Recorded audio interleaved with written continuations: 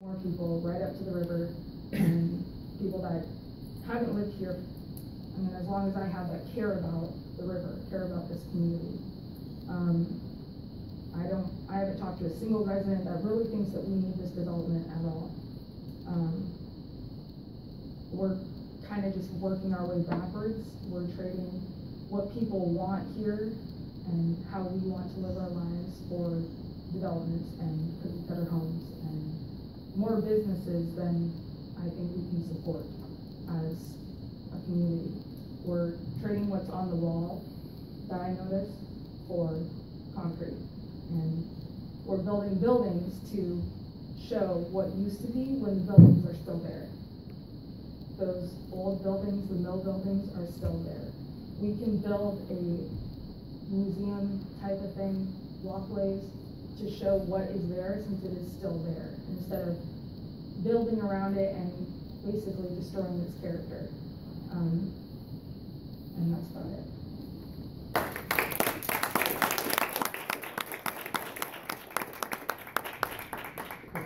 If we could have Monica speak, and then we'll do a quick summary so everyone can get on the way. Monica Lanny, PO Box 4 Snoqualmie. I am very impressed with the presentations I've heard tonight. It's actually very exciting to me. I'm also very impressed with the professionals that have come tonight to answer questions. I've learned so much. I have many concerns, but I will start with traffic. I have spoke to the gentleman performing the traffic survey, and you know, Highway 18 is an absolute mess, and once that is actually resolved, we're going to find even more traffic on the Snoqualmie Parkway. I just cannot fathom the thought of large container trucks and commercial trucks that weigh thousands of pounds, that are loaded with cargo coming from the Tacoma port or the Seattle port, driving through our residential neighborhoods and polluting our air with their diesel fumes to go to this new site. They're very dangerous, and as you know, I happen to live on the downward slope of the Snoqualmie Parkway, so a 40-mile-an-hour speed limit quickly turns into 60, and trucks cannot stop quickly. And we have families that are pushing baby strollers across the parkway, little kids trying to cross the street to catch the school bus. Something needs to be done, and I believe the best way to mitigate it is to reduce traffic, not add to it. And that also includes cars, and I do have concerns with drunk drivers as well.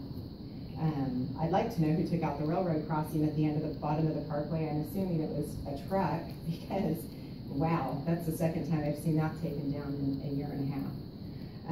Moving on, I have an environmental background, and one of my huge concerns, and I've asked a lot of questions tonight, is not only water quality, but water availability and PCB contamination.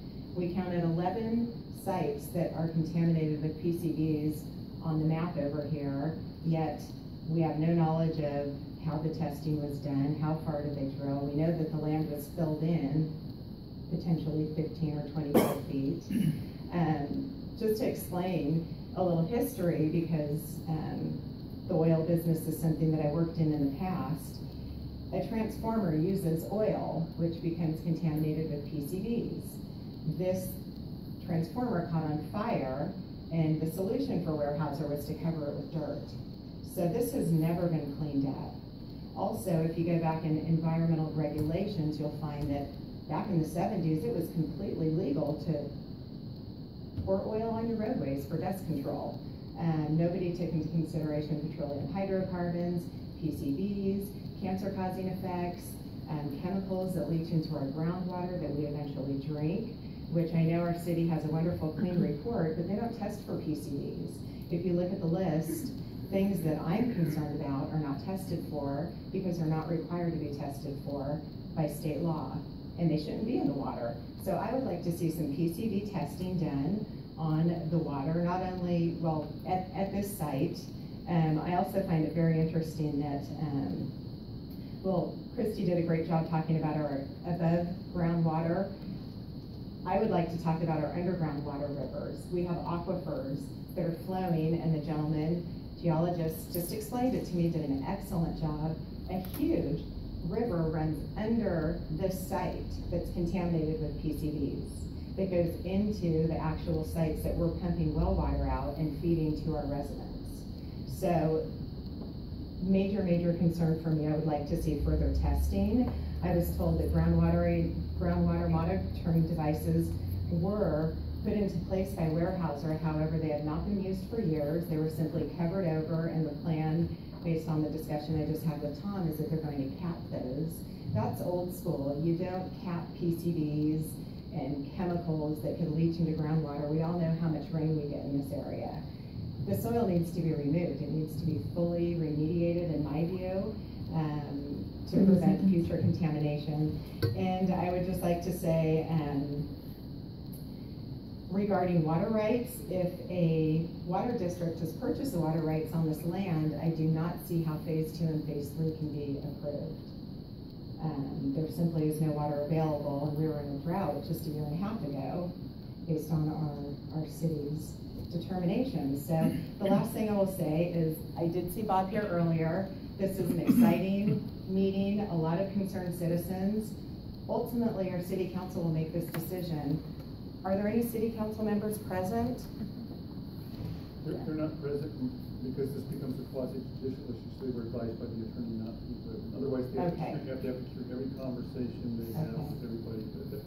So everything that they do that influences their decision has to be out and on the record. Okay, fair enough. I just hope that they will all listen to this recording so they can hear what the citizens who they represent are saying and what our concerns truly are. Thank you very much.